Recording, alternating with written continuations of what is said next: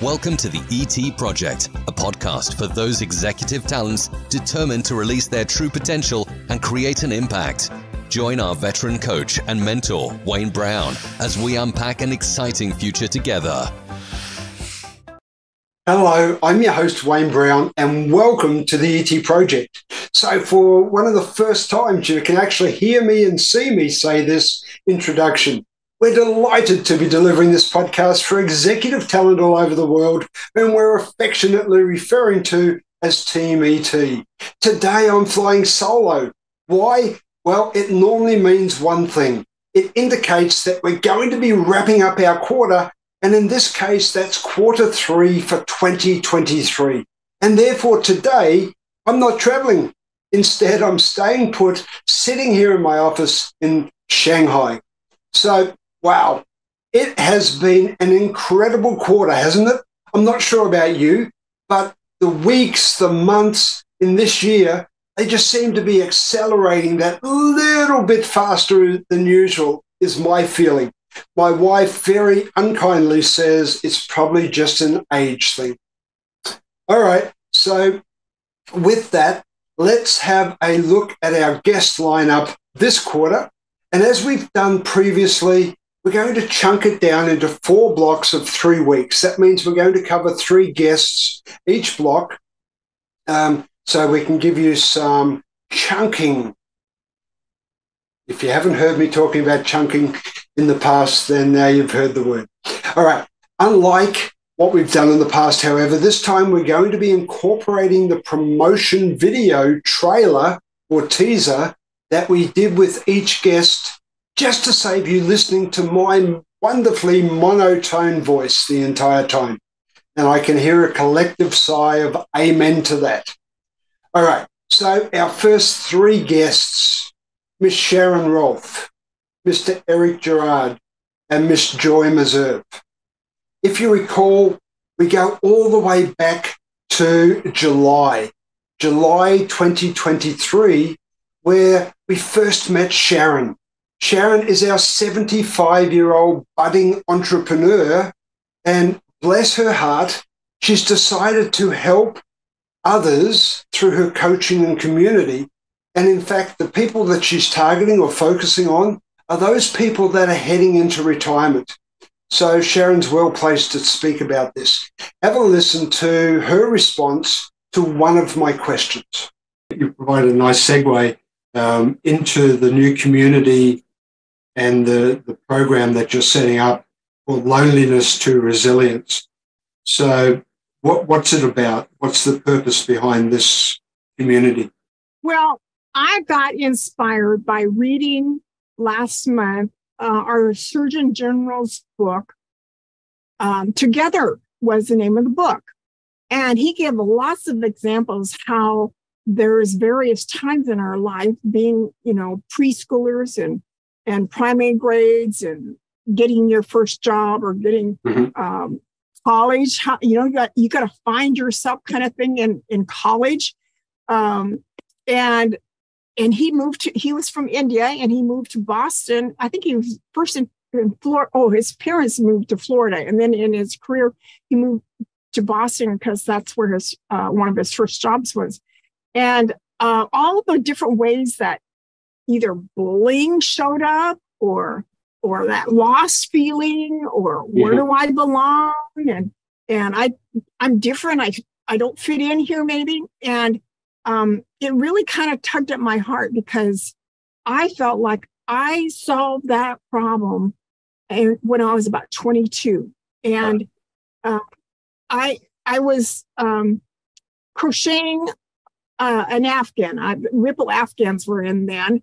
And it was a Friday night and I was crocheting on my Afghan. And this, critical voice came and said, well, Sharon, you're a young lady and you should be out there socializing. You should go to the bars or whatever, be active with other people. And I said, wait a minute, I chose to be here. I kind of like my own company and I'm doing what I want to do here tonight. So I kind of go talk to somebody else. Scoop. All right, so let's keep rolling. And next up is Mr. Eric Girard. So if you recall, Eric is an L&D expert and is focused on helping young managers become more effective. And we chat about a whole raft of different interesting topics, including his guide for managing, where he outlines a number of the actions that new managers in particular can start to practice. Now, he's also, right at this moment in time, as we release this episode, he's also releasing his first book, which is called Lead Like a Pro. Right, so keep an eye out for it. I'm sure it's going to be a bestseller. Have a listen to what Eric shares during our conversation. The transition for many leaders today to conducting Zoom meetings like we're on now, to being able to connect, in our case, talking about facilitation. What have you found is the greatest challenge from a virtual perspective in trying to facilitate learning? The first thing that pops into my head is the technology. Mm-hmm. There's of course the fact that I'm trying to connect with you from a distance over a camera, over the internet, Right. and you're in a different country. So there's all of that. But first principles, the technology, I think, is still glitchy. So I was just recording a podcast this morning with a woman who is in Mexico City. And we had to start and stop 8 times because she kept freezing. And, who knows where the problem was, whether it was in the software we were using, whether it was my end or her end or something in between. So I think that the technology still creates a bottleneck, and those glitches, those hangups, differences in audio quality, differences in visual quality cause issues that then take away from learning and take away from bonding. Our third guest is Miss Joy Meserve. Sorry, Joy. A seasoned leader with a great track record for creating workplaces where people really want to be and work. So much so that she's now branched out on her own to spread the word to all leaders about ways to make the workplace a joyful experience. And no surprise that her business is called Leading with Joy. So check out the insights that she shares in this short clip. It's never as simple as it may appear in the conversation. There is a lot of work that needs to happen in the background to make this something that is sustainable. Have you had similar experience, or what's your feeling?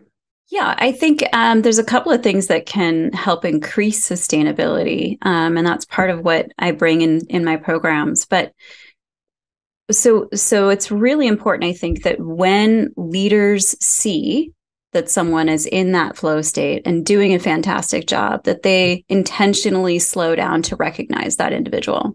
Right. And I said slow down. So that's where it takes extra time on that leader's behalf. I think so much of the time we can be like in our head, sort of like what I call nexting as leaders. What's next? What's next? Okay, yeah, thanks for doing that. Thanks for doing that. And what you end up with is a bunch of empty praise for people. They're like, no, I said thank you. I was appreciative. I said thank you. But thank you is not enough. It's empty because it can come across as very patronizing. If that's all you're going to say about, this, months of work, it's somebody doesn't have anything tangible to take away from that. They don't truly feel appreciated. And at our core, we all want to be seen and heard and valued, right? So leaders do need to slow down and take the time to intentionally pinpoint what it is that they're appreciative of and why. And that helps sustain that culture. And once you teach everybody to speak that language, which is fairly simple to grasp, easy to practice, but once you teach everybody to speak that language, it's self-fulfilling. Everybody starts to do it with one another. And so peers are recognizing peers, and managers are managing up, and managers are managing across and down and all around. And so this sort of, then you sort of have this culture that says, we appreciate everybody who works here. And that is part of that fulfilling environment and culture will help you, even though, yes, it is hard to keep drive and motivation going. It will help that. Right. So that rounds out our first trio. Up next, the next three guests commencing towards the end of July 2023. The first guest was Mr. Steve Farrell, followed by Miss Minette Norman, and then Mr. Mark Hodgson. So let's have a look, starting with Steve Farrell. And it's not every day that I get the opportunity to speak with a successful Silicon Valley startup founder, a two-time startup founder, in fact. Steve's got a really interesting story that he shares about that period in his life, and an equally interesting one with his decision to walk away entirely from Silicon Valley and start that not-for-profit organization called Humanities Team. We did this episode 57, I think it was about, there it is, the date's on the screen, the 25th of July. So great conversation. Do yourself a favor, check it out, understand what Steve's up to today. Was there a specific trigger that said, the pursuit of wealth is not something that I'm now interested in? I'm more interested in the pursuit of humanity and helping humanity. Was there a finite time, or was this a progression? So there was a progression, and there was very much of a calling. Let me share too, just so listeners and those watching this, really kind of see the truth of what happened. It was not like I had to go live in a cave with a loincloth or something. This is the thing is, especially for those that are currently have a conscious organization, or they're transitioning into a conscious organization. There's enormous potential to create organizations that are going to grow into massive influences in their community and out in the world, where real financial wealth is generated, but even more importantly, from my perspective, that we're a positive influence in the community, in the world, where we wouldn't think of starting a GMO company or some media company that is creating trouble, in the particular country that we're in, that may be going against democracy, for example. Miss Minette Gorman. And Minette, during her career, she's managed teams right around the world and helped them to achieve success through what she defines as a highly collaborative and inclusive environment. So Minette has also just released her second book, which is a fantastic read. It's called Boldly Inclusive Leadership. If you want some good reading about how to become a better leader, grab that book. Here's what Minette had to say when we spoke. Okay, and rounding out our second group of three, as well as taking the halfway mark, I guess. So we're now up to guest number 6. So this is our halfway mark, is Mr. Mark Hodgson. And Mark's a marketing expert based in Sydney, originating or hailing from the UK. His business focuses on clients who are looking to create their personal brand, but their personal brand as they become that second half hero, i.e. meaning they move into their second half of their career and they're looking to become more marketable as the individual and start their own business perhaps. So together with his book called Time to Shive, I'll say that again, I think I got it wrong in the actual episode as well. Together with his book called Time to Shine, he has some interesting advice to share. So please have a listen. How do we create our brand? How do we really make such a difference and stand out when it's such a crowded world? So what's your thoughts on that? I do a lot of work in this area of personal branding and thought leadership. And I know, because I've been doing it for a long time, that a lot of people find it very daunting and scary, and therefore they never start. And they think, oh, I'm not smart enough, or I'll run out of stuff to say, or if I try and put my head up in my marketplace, 100 people will jump on me and say, who are you to say that? What do you know? I know more than you. And there's a whole load of sort of self-talk, usually uninformed self-talk that's going on in our heads that we've got to just kind of put to one side. And because what the reality is, people overthink this massively. They really overthink this. And like most things professionally and in life, the essence of doing this well is is simplicity. And simple, it's easy, and like most simple things, it's hard to do. Simple done well is hard to do. But the essence of it is just to show up as who you really are, which is about being authentic. But it's also about just being you, so you don't. I mean, I think again, this idea of a personal brand, and everyone thinks I've got to create content, that I've got to be a massive thought leader, I've got to be really smart, I've got to be groundbreaking, I've got to be, kind of splitting the atom every time I post something, it's got to be amazing, and that's completely not true. It's the wrong way to think about it. Welcome back. And for the second half commencement, we have 3 more very interesting guests to join us. As you can see on the screen, we have Miss Brandy Dignan, we have Mr. Luke Worsfold, and we have Miss Claire Chandler. So let's start with Brandy. So Brandy describes herself as an industry agnostic. Now, I'd not heard this term before I spoke with her, but it makes total sense. And based on her career, we have to agree. Not only does Brandy jump across industries as she progresses throughout her career, but she manages to stretch herself further each time and reach successively higher appointments. She's currently CEO of one of the health organizations in the UK. And in her wake, in her legacy, she leaves a wonderfully strong group of teams behind her. Here's what Brandy had to say to one of my questions. So how do you encourage as a leader, as a CEO of a large organization, how do you personally go about seeking feedback on your own performance? So I'm quite an open book, and so for myself, it's really important to just keep asking. But I think more importantly, you might not, when you ask, you might not hear the right thing. So it's about the culture that you build around you. I do share power a lot, because I'm aware of the advantages and the privileges that senior leaders have, or others due to just their social status within organizations have.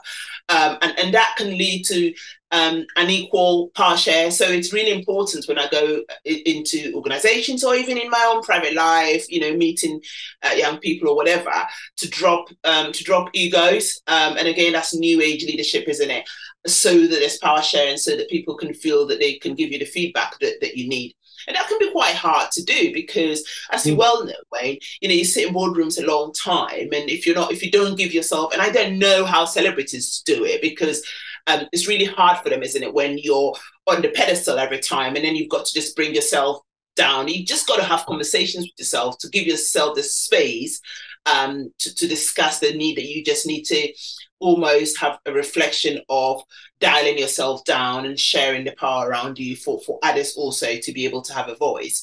And it's a skill that I'm still learning. I've not mastered it quite well, but still learning, and hopefully that helps from a step forward perspective in terms of feeding back. Next up is Mr. Luke Worsfold. If you're looking for a case study where somebody has succeeded against all odds, then Luke is probably the person that you're after. Succumbing to a hostile, addiction-filled home and school environment, Luke has somehow managed to overcome incredible challenges, and now not only overcome them himself, but he serves as a counselor, and is certified as a counselor for other addicts suffering through their own nightmares. And he speaks regularly about the importance of self-awareness, emotional healing, and the power of choice. So please have a listen to what Luke has to say. I'm imagining mental health in general, but I'm imagining substance abuse or addiction is very closely tied to this. It's still not an accepted norm in society. So it's something that we try and hide from other people, I presume. And therefore, I'm wondering, what are the consequences when we try and internalize or we hide the addiction, and we're not able to share it with anyone else. What are some of the effects that triggers? Yeah. So when it comes to that internal pressure building up, I think a lot of it is about not having the self-awareness to understand this happening. It kind of happens in the background. Like me, when I was running my company, I wasn't really consciously aware of the stress. I just had bills to pay, a team to manage. I had the office to sort out. I had clients who were calling me. I had my business partner and our relationship to manage, and lots of things going on. And you don't really have time to sort of stop and think. One of the big things that goes is self-care. So we don't have time to really take care of ourselves because we're running on this fight or flight at 1,000,000 miles an hour with lots of high anxiety in terms of our mental health. Anxiety is a big emotion, and also sadness and isolation. But those emotions are building in the background. They're just building up because of all these decisions we have to make. We don't really have time to stop and kind of think things through in terms of our feelings. It's like demands need to be met. There is a coronavirus or a recession on the horizon that is happening, and we need to make those decisions under the gun. There's not really much time to think about how we're feeling. And like I said, it's certainly not culturally acceptable to say necessarily in a meeting, let me just go and check my feelings and then I'll get back to you on this decision. And that brings us to our final guest in this block of three, the third block, to speak with a lady in, I believe she's in New York. I'd have to go back and listen to it myself now, but Miss Claire Chandler. Claire specializes in leadership and business value creation, and she does this by tapping into nearly 30 years of experience in people leadership, human resources, as well as her own business ownership. And during our conversation, we explore some really interesting challenges that's faced by HR in connecting with the operational side of the business. And we delve into some of the potential reasons that this may be occurring. Great conversation, and we've already agreed that we're going to continue into Q4 with this conversation, so keep an eye out for that. Here's a portion of the discussion we had together with Claire. I'm wondering where self-regulation fits into this equation. So when none of us that I know anyway, myself definitely, we're not perfect. And even though we may have a self-awareness, we may have an awareness around some of our shortcomings. And I'm wondering, how do we incorporate self-regulation in those areas, or should we? Yeah, I love that. So I happen to, as part of my work and part of working with leaders and with teams on this notion of raising their self-awareness, I use a suite of tools that were actually pioneered by Jay Niblick and were inspired by Dr. Stephen Hartman. And part of what that helps an individual measure is not only their fast lanes, right, what they are uniquely talented at, but to your point, it also uncovers for them what's known as their blind spot. What are the areas that don't come as naturally to them that in theory they could do? They could learn how to become a little bit more proficient, but it's always going to be something that requires them to slow down and give more conscious thought and kind of causes a drag on their productivity. And so your point about self-regulation, I think that is the other side of that self-awareness coin, because it's not only important to know what you're good at, but to your point, it's also to know where you have, I don't want to say weaknesses, but areas that are non-strengths. And if you spend more time in those areas, you're going to become less engaged. You're going to feel less productive. You're going to feel less fulfilled. And all of that has a ripple effect. So yeah, I think your call out about self-regulation is a good one, and I think it's spot on. And now to our final trio to round out Q3. All three equally gifted, interesting, and insightful. And I have to say, it's one of the greatest enjoyments for me that I have the opportunity to speak with such a diverse collection of leadership talent. I feel so much more knowledgeable and grown up. It's been an exponential development process for me, and one that I really hope to continue long into the future. So here's our three in order of appearance on our show, starting with Mr. Christoffel Snijders. Christoffel comes from, I believe, the Netherlands, but sitting in Spain. Miss Lynanne Weaver, who's over in Denver, Colorado. And we talked with a gentleman by the name of Mr. Mustafa Amar. Mustafa is currently, I believe, in Italy, although his birthplace is Egypt. And you'll hear me say shortly that Mustafa carries the title of industry agnostic with one of our previous guests, Brandy Dignan. So interesting lineup, great conversations with all three. Let's get started by jumping across to Christoffel, and we speak about the three brains.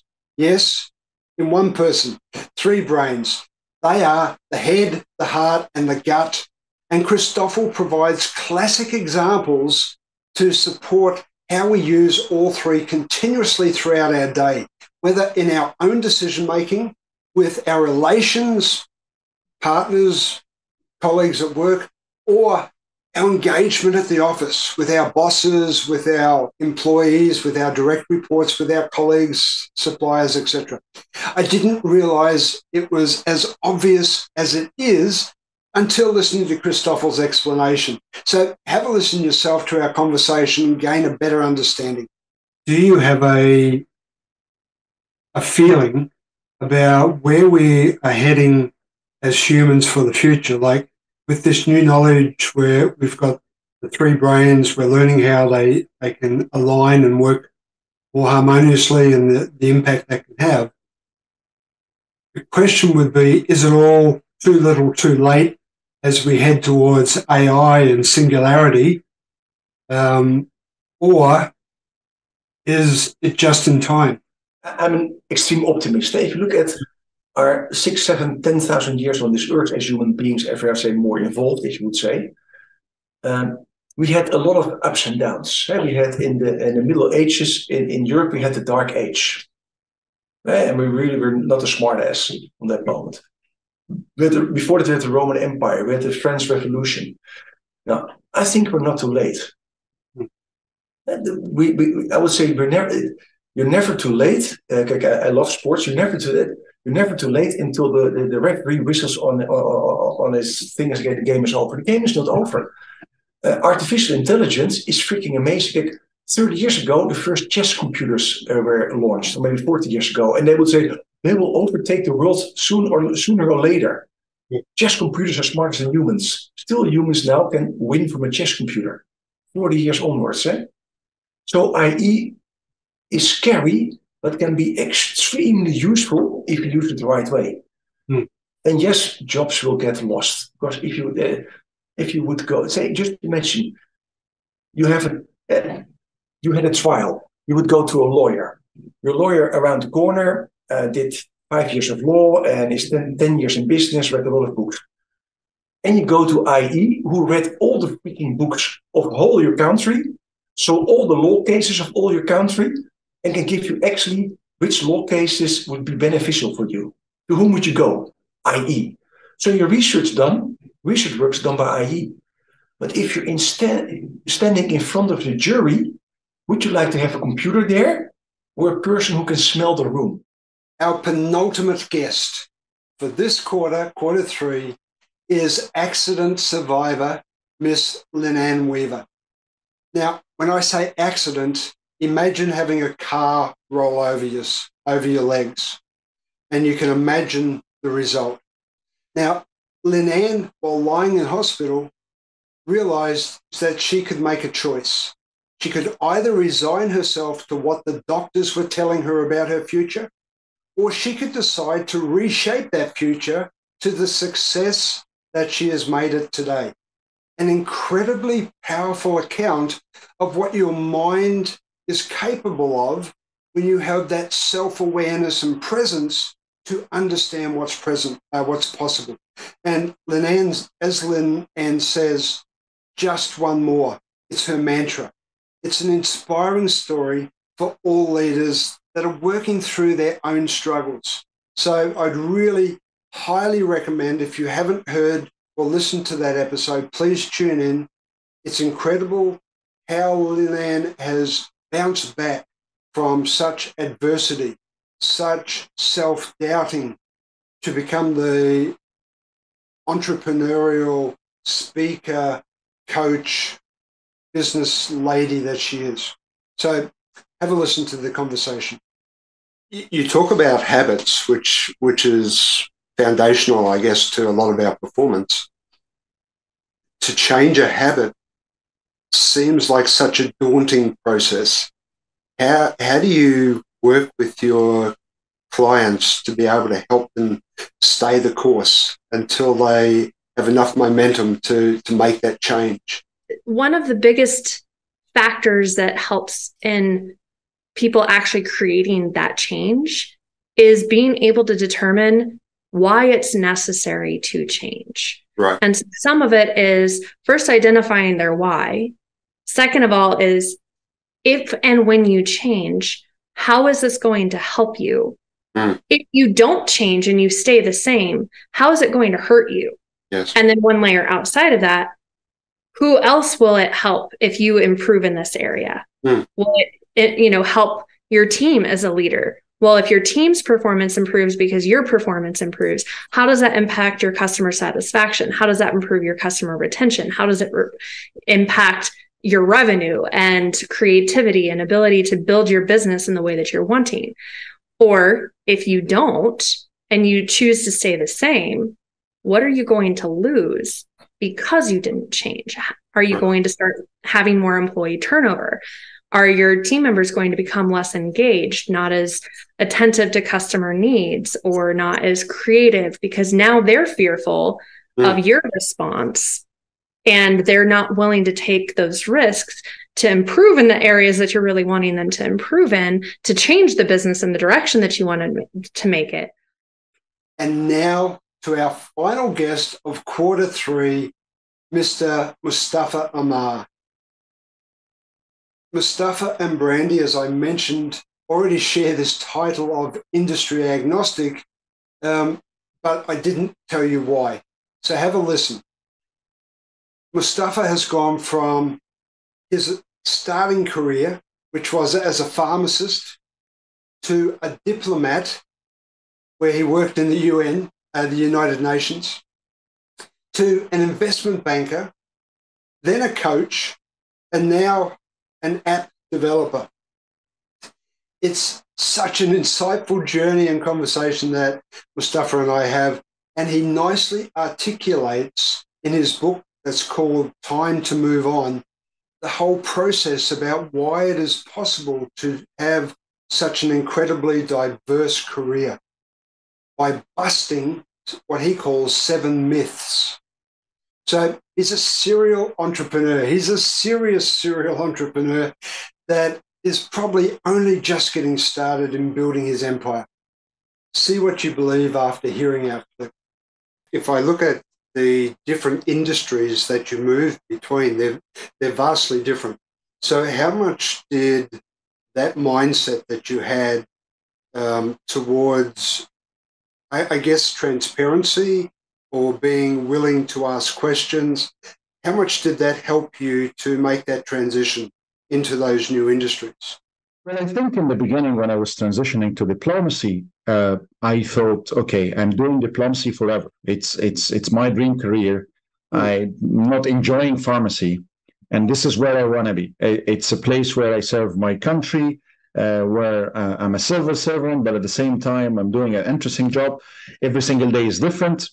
And actually, it's a very great training for diplomat. It's like you get to do different things every single day. We always have a definition of a good diplomat. Is like you cannot say no for any task. You really have to figure out how to do it.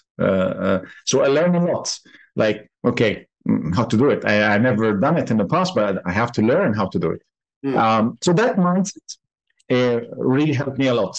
I worked across different experiences, like from Malawi, doing different kind of nature of work, and then to China, to the UN. One day you do political work, one day a very high level visit, 2 presidents are meeting, and you are taking care of all the security protocol issues, and no one single mistake could be done. And then on the other side, another day, a cultural event where I was lucky, actually, even in China, to use some of my artistic hobbies to train some kids, some teenagers, they are deaf and mute, to dance on an Egyptian song. And with that, Team ET, we've reached the end of this recap, episode 66.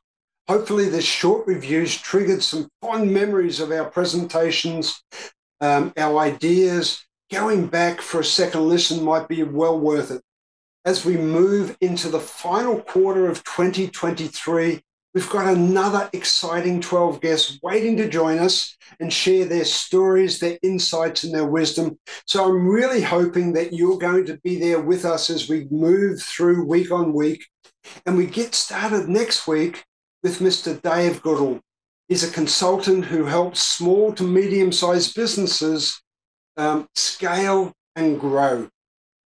So Team ET, until then, stay safe and bye for now. Thank you for joining us on the ET Project, a show for executive talent development. Until next time, check out our site for free videos, ebooks, webinars, and blogs at coachingforcompanies.com.